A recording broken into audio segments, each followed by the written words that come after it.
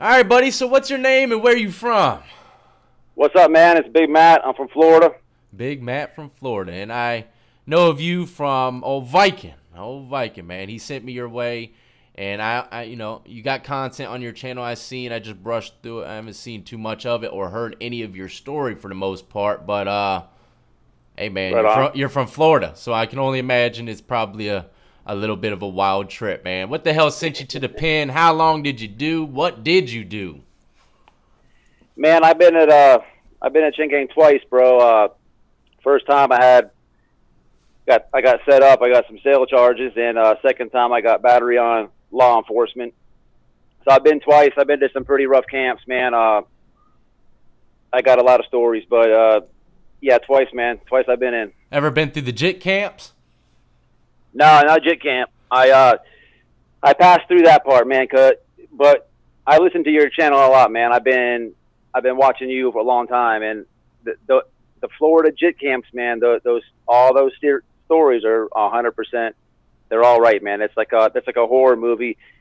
Nobody really wants to go there, but if you go there, going through it, man, you're going through it. Yeah, I've been fascinated ever since I heard Jake's story for the first time, man. And then a bunch of people started coming my way about JIT camps, and they're all pretty much the same damn thing. You know what I mean? Yeah. Pretty much for the most part.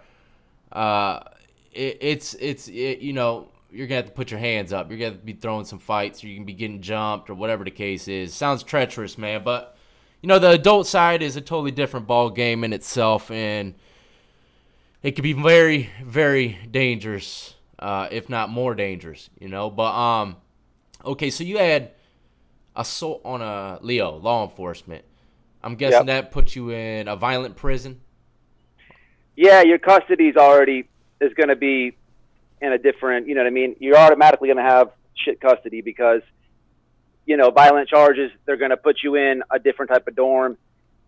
You're not going to be so low level, stuff like that. Well, going back to what you were saying about JIT camps, you know, they are treacherous and all that. Adult side can be a little bit more lax, but you have to realize, man, the JITs can only be in there so long, and they move on over to the adults, and they bring all the dumb stupidness right over there, and the craziness, you know what I mean? And it's like a constant crazy wave in Florida. So would you say that the old heads or people that have done some time, they're not really old heads yet, maybe, you know, pushing 40 years old, they see these young bucks come in, are those the ones that are butting heads with them? You know, is that the ones that usually get to fighting? Is the old heads and those young JITs coming in? Yeah, absolutely, 100%. And a lot of people, they're coming from JIT camps where they're off the meat rack over there with the violence and the extorting and all that, and they come into the adult camps, you know, bringing it with them, but they're trying to make a name for themselves because they're already established there, and they're just, all the craziness is over here. And you got people that are just trying to do their time, work out, and they're just not having it, man. So exactly, man, it goes to crashing. You know, it gets tore up in there. You know what I mean?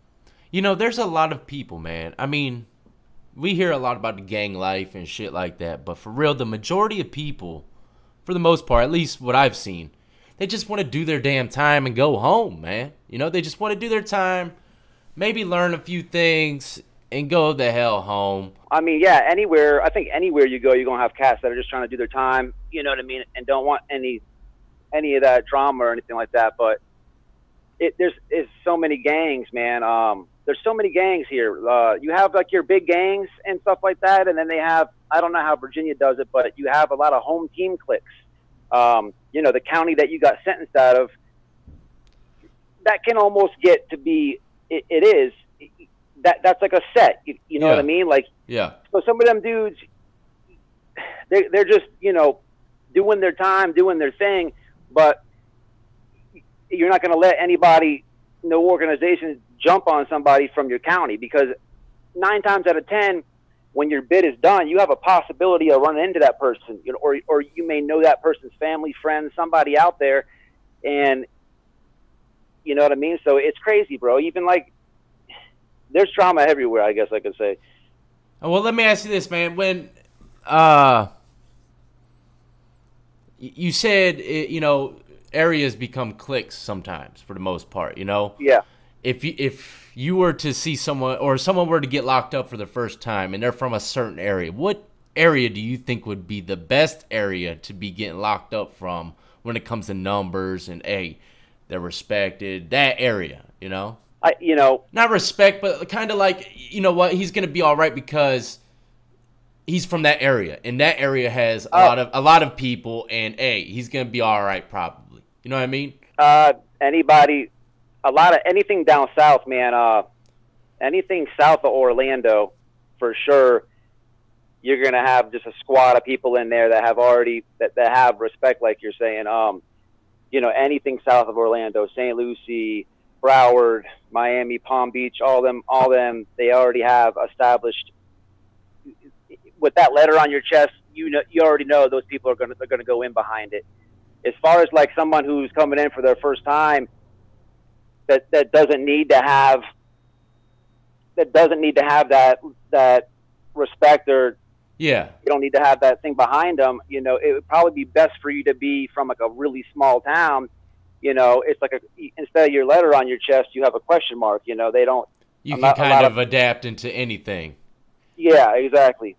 Is that usually what happens? Let's say someone's from Sputnik Town with population of 15.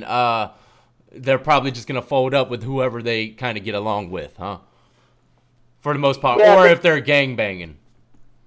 Yeah, either one of those. They might have but from Sputnik, they might just be able to slide right through because there's not a lot of people from Sputnik. So he will get tried less on every aspect of prison life. You know what I mean? I thought maybe it would be the opposite. It could be too, because there's no one there. He's not like from Miami where they know they're going to go in, or somebody like from St. Lucie. They know those guys are nuts. They're going to go in. Nobody knows about Sputnik, so it could go either way, I guess. Yeah, I could see it going better for him on the less drama side, though. But yeah, it could go either way. It's a toss-up. It's always a toss-up in prison, man. You can't really. I always tell people we could do these interviews and we could talk about prison all you want, but for real, it ain't shit until you live it, man. That's how you really understand it. But what was the prison that you went to when you had the law enforcement charge? I was Holmes, man. Holmes. I was in there with that's when I was in with Viking, a couple other guys I have on my channel. That was off the chain, bro. What level was it? I think it's about a 4. It's crazy though. You know what I mean? It's off the chain. I've seen a lot of stabbings, man. A lot of stuff in that camp. It's got 3 parts. You got a main unit, an annex, and a work camp. But it was a crazy time, bro. Well, what the hell did you think when you saw your first stabbing, man? It was nuts, man. I thought I was gonna get poked because the first time I seen someone get stabbed, it was over an argument in the dorm, bro. When people are arguing and you hear like that, the volume change. You know what I mean? And everyone's kind of looking. So you're kind of seeing what's going on for your own. You got to know what's going on. You have to pay attention in there. But it was a gang. It was a head of a gang, and arguing with an older black guy. They're both black, but the older guy was at one point in the same gang or cousins of the gang. All right, and they were arguing about a fork, and the older guy, the ex-gang member or the dropout, whatever he was kind of winning the argument of the head and about the knowledge of the fork, whatever it is. Dude, the next morning I go to get pancakes, and I hated that tray. It was so small you'd burn your calories off by the time you get back. Yeah. But man, I'm behind him, bro, and I guess because he got embarrassed about the knowledge, you know what I mean? He poked him up, bro. I literally had to step over the guy. The dude that got poked up, I had to step over him. So I was like, oh shit, when it happened, you know what I mean? And I remember going to my bunk, bro, and I was kind of sketching because you seen it. I seen it. I walked over it. Like people are gonna watch us and be like, "What a dumbass! He walked over it." No way, dude. You have to think so fast. I went to my bunk, man, and I'm just like shit. I tried to go back to sleep, and the head came to my bunk, and he was just like, "What's up, Big Matt? You straight?" And I'm like, yeah, man, Ah, straight. yeah. He's like, I'm he's like, like, no, man. yeah, man. Yeah, he's like, you straight? I'm like, man, I didn't see nothing, bro. You know what I mean? He was like, all right. He gave me a dap. And, yeah, that was nuts, bro. So even after that little convo with them, I was still like, what Oh, the fuck? hell You know yeah. what I mean? Hell yeah. I've been on sketch level 20 for a week straight, man, until everything was done. Because, there's investigations afterwards. You know what I mean? Absolutely. So Absolutely. I'm going to be on edge, bro. And that's why, I've said it before. I was in violent prisons. I've seen people come out of cells crawling, leaking. I've never seen a stabbing take place. Not once. Besides when I did them, But Right. I've never seen it ever. So I was kind of happy because you don't want to see that shit, especially like how it happened to you, man. If something were to happen and that dude got locked up, even if it wasn't you, he could say, you know what, that fool is the only one that's seen me. Absolutely. Get him. Put a hit on me like that. Like just nothing. for stepping over to the dude or being Dead. behind them. You know what I Dead. mean?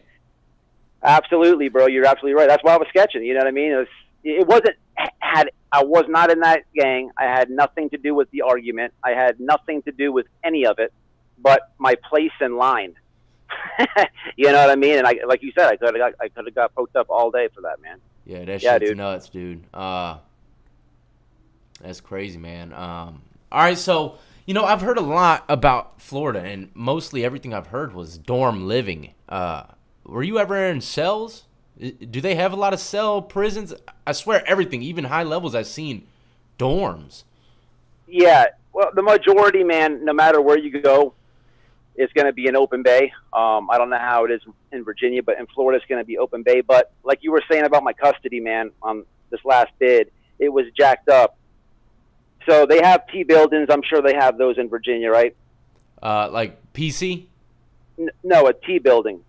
T building, well, like the like hole, the shoe? Well, yeah, it would be the same thing, but you have the same structure or whatever, but you have an open bay for G-pop, and then they have something called a T-wing. It's just a big T, you know what I mean? Uh-huh. And they're two-man cells, but you'll have, only a small percentage of that each camp. That's where all your high custody people are. That same T building that I'm talking about, that's confinement is set up the same way in a T building. But they have G-pop T wings too. But yeah, I was in a T wing and at Holmes and H dorm. It's like a notorious dorm, bro. So much shit, and there's a lot of time in that dorm. I was in that dorm because I got caught with a knife. And with my violent charge, they jacked my custody up even more. So I was back there for a while, and that dorm was nothing nice, dude. I seen a guy. This is probably top 3 nastiest stuff I ever seen. Oh man, try to say it good now. Try to say it nice for the 5-year-olds. Okay, all right, my bad. All right, when in Virginia, man, in your open bay, you have open bays there, right? Yeah, but it's never low level. I mean, high level prisons. Not that I've seen, at least. You have like your bunk. You either gonna have a bunk bed or a single bunk. Do you have a drawer that you can pull out to put your items, canteen stuff in? Yeah, it's like a little metal door, but all the metal door. Yeah, we used to have them. They just don't no more. They've been taken for shanks, but yeah. Is that the only thing you have? There's in Florida, you have the same thing. You have that drawer that you can pull open from your bunk, or they have a box on the floor. So when someone comes to talk to you, that's where they usually. You have those things. Well, I've been in a place called Deep Meadows that had the Foot Locker type style and a little drawer on it. Yeah, it just varies, but yeah. Okay, just so you can get a picture. Yeah. In this dorm, H dorm, there was an argument, man. It was a crazy argument. Let me try to 5-year-old talk this, like you said. It was a couple punks.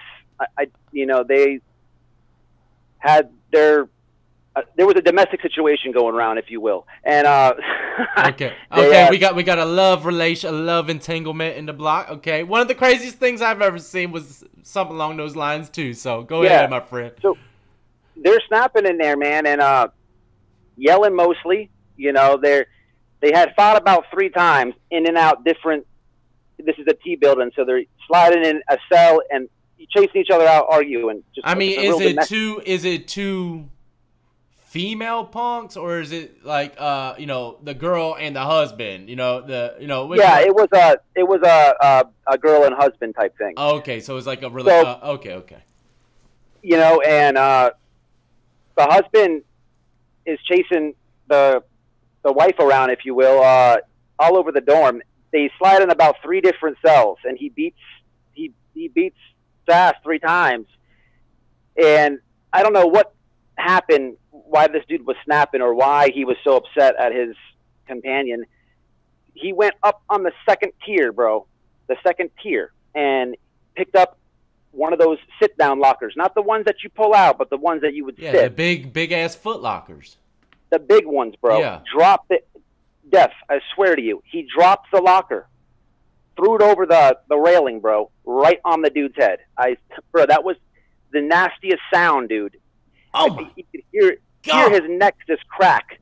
It's disgusting. It was comical to watch these dudes argue about this and stuff, but you went from laughing and kind of being a little bit nosy to like, oh my God, what just happened? Yeah, dude, it was nasty, bro. Nasty stuff. Yeah, out of there. Honestly, bro, I ain't never seen no type shit like that in prison ever. And holy shit, that love shit, man, in prison. Oh yeah, you know, it can get intense and crazy, bro. People don't understand these dudes fall in love. It's nuts, dude. I mean, they do, man. That level where he threw a locker over the damn thing. I mean, it's crazy, bro. Yeah, it's like real relationships, man. They get jealous and everything. Over here, yes, that's definitely something that's very common in Virginia. I don't know. I've been out for going on 5 years, so who knows? I seriously doubt it changed. But, you know, I've seen real life, fake, but real marriages being taken place between these guys in the yard. They held a little banquet and everything type shit, man. It was crazy. But most of the fights I've seen was like the feminine ones fight with each other, and I ain't gonna lie, man, them shits is damn funny sometimes, man. They're comical. Absolutely. Oh my God, they're the most funniest, comical. Man. But then there's that one punk boy. He beat your ass. You know what I mean? I've seen 1 or 2. Dude, it's a funny thing you said that, man. I seen a guy. It was a buddy of mine, man. He got into it with a punk, and you know, the punks can fight. You know. Yeah, they're men. They're like men, us. Bro. There's my buddy was bumping this punk, bro, and they're going hit for hit. It's a good fight, and he just stopped. and he ran back, and I never seen him run, bro. And I was like, I've seen this guy paint people, bro, and it was a good fight. Like I'm telling you, hit for hit, and he just stopped and he ran back. And we're like, what the fuck's going on? Excuse me. No, you're good. You can drop one of them every now and then. And yeah, man, he stopped and he's running. The dude. So now the dude is the aggressor. The punk is chasing him now, right? So they dead it and all that. It's you know, he's literally running away. And afterwards, I'm like, what the hell did you do, bro? Like, what was up? He's like, man, I didn't want to get sick. I didn't want to get none of that on me. You know, he's talking about, you know, AIDS or something. Paranoid, huh? Yeah, he didn't know. It was, so I guess the thought, like, process, like, right in the fight. But hey, man, you can't blame him. You go from hanging out with your friends and family, people that you know, to getting thrown in somewhere. It's not just HIV, you get AIDS, hepatitis, all that stuff is floating around because, you know, at the end of the day, you don't know these people you're in there with. Yeah, you know what I mean? And it's a different, you know, you got to be super clean in there. I can only imagine right now with this COVID thing. Oh my God. Dude, I don't even want to think about it, man. I would be, I don't know. I'd be on like quarantine as much as I could, you know, regardless of what, you know what I mean? Card playing. I don't think I'd even be playing cards right now, you know? Hey, I guarantee you know, they're selling bleach a little bit more expensive in there. You know, all jokes aside, it's probably became a hustle. No, that's a guaranteed fact, you know my friend. That is a fact. I know Yeah. for a fact that they are selling disinfectant, bleach, whatever kind of cleaning, anything. If it's happening out here, you know what's Yeah. happening in there. Absolutely, You know bro. what I mean? Absolutely. Shit, I wouldn't be surprised if store box prices went up. You know, Yeah. like they're charging 2 for $4, 2 for $5. Hey, it's a world pandemic, fool. You can't say shit. The world's locked down. You know, ramens are $30 a piece today, man. You know what I mean? But Like COVID not pay me back. yeah, that's how you got it. But that's how it is, man. I can almost assure the people watching that is exactly, maybe not that high of rates, but yeah, it's definitely changing there. Well, look, man, you got a YouTube channel going on, man. You got some pretty damn wild ass stories. I don't want to hear too many of your stories. Save it for your channel, but tell the people what you got going on over there. Like I said, I haven't seen any of the videos. I mean, you just telling stories right now, interviewing people. What you got going on, man? Yeah, man. You gotta check it out. It's White Boy Lockdown Radio. I've just uploaded a lot of my stories. I try to interview people that I actually been in there with, and I know that'll be tough to continually to do, but check it out, man. White Boy Lockdown Radio. I'm gonna leave his channel linked in the comment section, description of the video for y'all to check out. I mean, is there anything, any kind of piece of advice or wisdom you like to give to someone that might be going into Florida prison for the first time? What would be the best piece of advice, man? The best piece of advice I can give to somebody that's going in there, man, stick to yourself, man. Lay low, no drama. You know, that's it, man. You know, solid will find solid. So as long as you're a solid individual, you'll find solid, man. And just stick to yourself, man. The 3Gs, stay away from them. You know, that's common sense. But, you know, beyond that, you'll make it, man. You can do it. You don't have to join a gang. You don't have to do none of that. You can make it. You can absolutely survive.